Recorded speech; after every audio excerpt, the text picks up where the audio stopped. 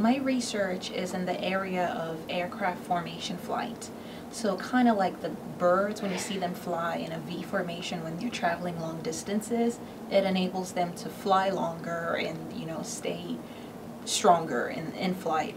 So we're trying to take that idea and use it for aircraft. And if you fly aircraft in formation, like a V formation, it should enable them to save fuel.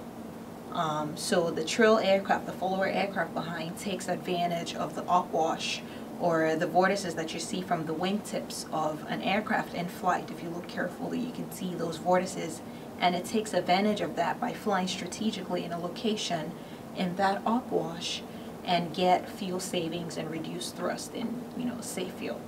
It's an amazing idea. It's an amazing concept because you don't have to really do anything new. You can apply this with existing aircraft. You don't have to build anything new, just fly aircraft in formation, and if they need other methods of trimming to get more benefits, then you can use differential thrusting or internal fuel transfer and get even more benefits of formation flying. So it is very implementable with existing and new aircraft.